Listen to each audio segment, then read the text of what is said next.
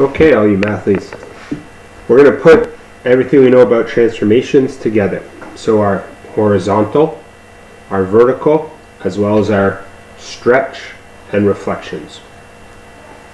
Okay, the A value in vertex form.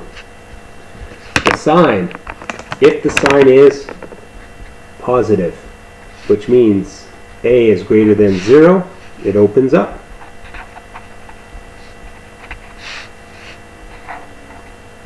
We've known that before. Excellent.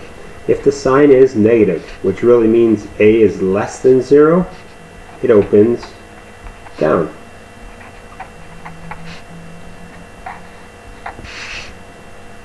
Now, the actual value stretches the parabola.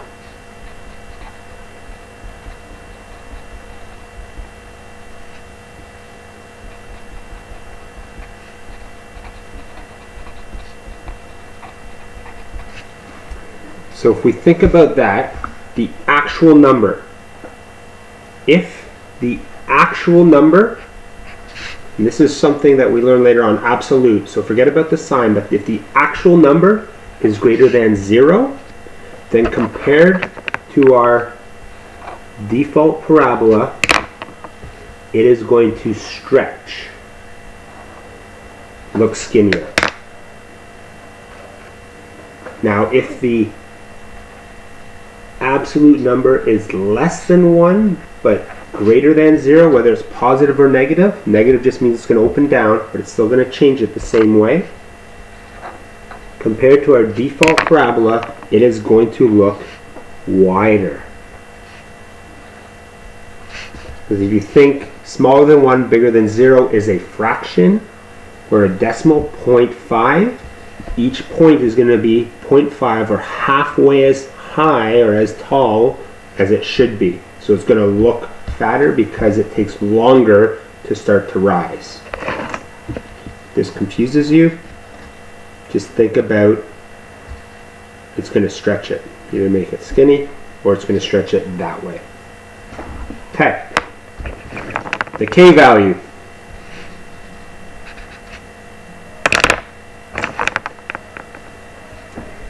If K is greater than 0, which again means it's positive, it's going to translate up or shift up.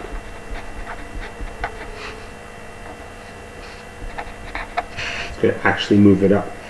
If K is less than 0, so negative, it's going to shift. Now I'll use different words, so we can use any one of these. Shift down. Again, K is outside of the brackets. It's telling the truth. If our H value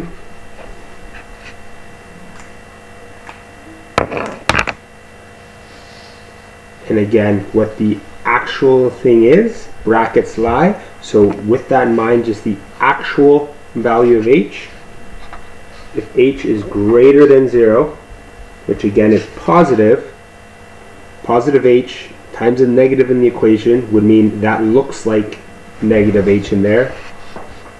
It translates or shifts right. And again, that is towards the positive side of the x-axis. If H is less than 0 or a negative number, it's going to shift left that many units. Negative H times negative will look like a positive in the brackets. If that confuses you, go back to 4.01. So what does that mean? A reflection. We're going to multiply something by -1. If we think about our transformations, x and y, what's going to happen? We decided that our reflection is going to be A times y. So we're going to multiply our y values by -1. If it's a stretch, we're going to multiply again our y values by the A value.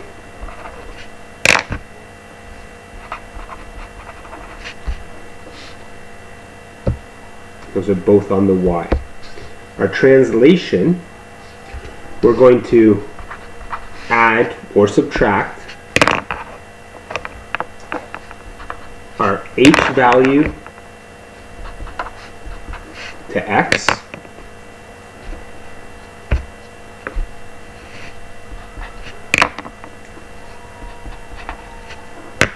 and we're going to add or subtract our K, or whatever is in the K position of vertex form, to Y.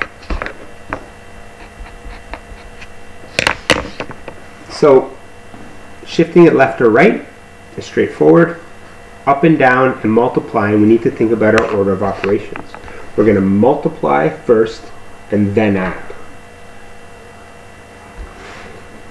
So let's do an example of that, of everything all together. Okay, given that y equals x minus 3 all in brackets squared plus 1, state the following. What are the transformations? How is it shifted? So right now,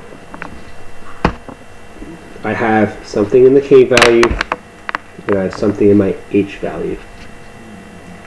So if I think about my order of operations, left and right, up and down, I can talk about left and right first. So it is translated or moved 3 units. Negative makes me think towards the negative of the x-axis, but brackets lie, so instead of left, it's going to go right. So it's translated right 3, we could say units, and then brackets lie, that's not in brackets, up 1. So this is the work. Mapping notation with 5 additional key points. So my mapping notation is x, y. What are those default points?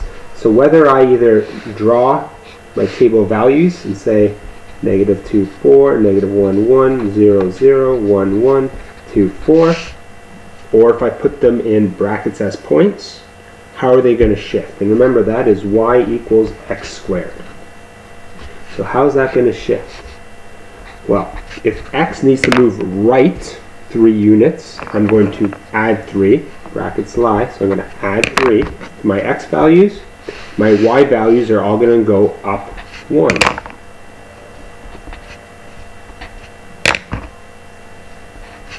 So all these points are going to become a new graph, or a new table of values.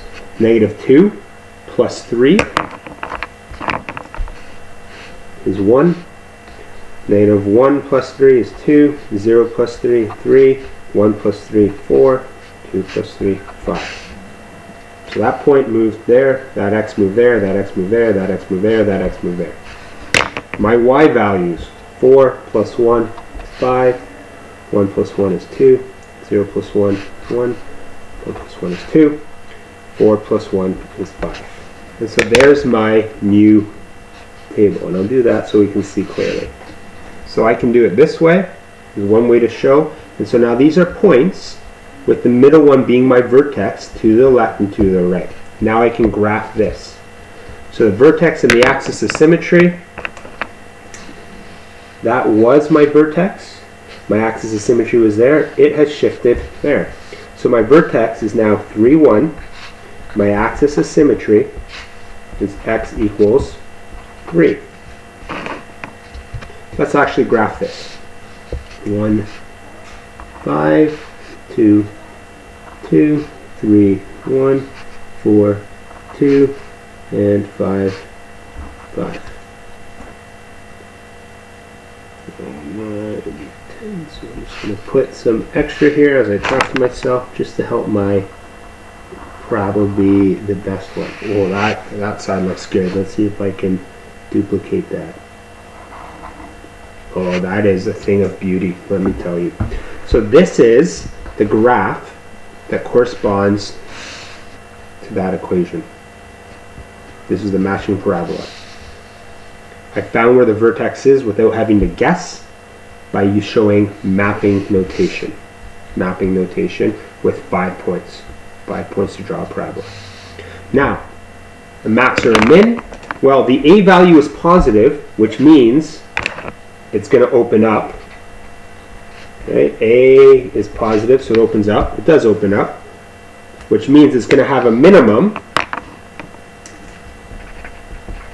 And the minimum, the lowest it gets, is a 1. A minimum, and remember you can say y equals 1, or you can write a minimum of 1. And there's our minimum. And there's an example.